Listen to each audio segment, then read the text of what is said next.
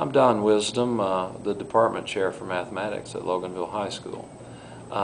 We've made some strides in the past couple of years that I think have contributed to the school's overall improvement in SAT scores. Some of the things that we've done in the math department over the last couple of years, we've got one of the strongest math departments we've had since I've been here for a little over 10 years.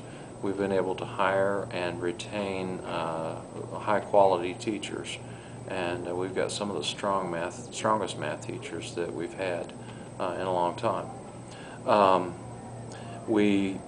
In all of our math classes, we try to push rigor and maintain high expectations for every student. Our ninth grade students for the past 5 or 6 years have been taking 2 units of math every year. This enables them to access our higher level courses by getting ahead in their math units. All of our teachers are on subject teams, and we emphasize collaborative planning using common assessments and common standards. And we have a very strong after-school tutorial program.